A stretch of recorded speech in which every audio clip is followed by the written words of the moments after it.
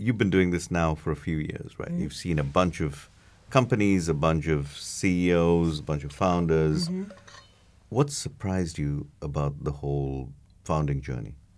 Things that have just, been more important, less important than you thought when you first came in. Team is,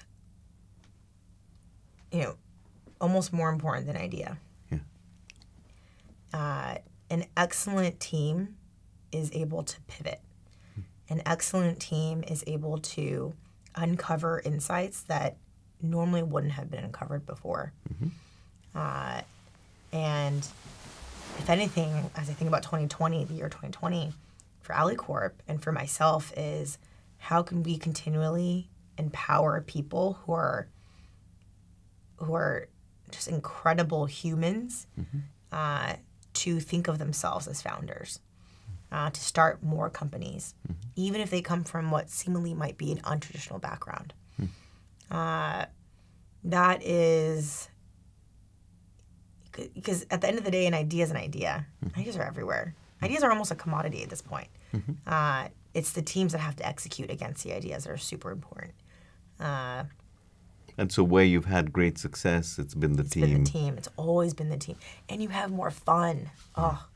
You just have more fun when you work with people that you love and that you like, that challenge you, where you challenge them, where they treat your opinion with respect, where you treat their opinion with respect, that care about hiring diversity from the very beginning, rather than just as a talking point.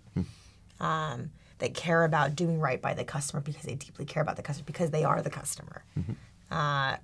There is a layer of authenticity that truly comes from people solving for a pain point that they viscerally feel, or that they can over time really viscerally feel. Because every one of your companies has, sometimes even before they were started, has other companies in that space sort of solving the same kind of problem, Absolutely. more or less. Yeah. And so the problem space is not the distinguishing thing. It's No, how you go about It's it. how you go about it. And that's always the team. Yeah, because the team is going to be the one that finds a really unique, exclusive partnership, and that partnership becomes the moat, right? That team is going to be able to one that creates a database that goes so much faster than everyone else because they have the best-in-class engineers. The team is everything. And so, if anything, a lot of our time is just making sure that we continue to build great relationships with all of our people at our companies. Okay.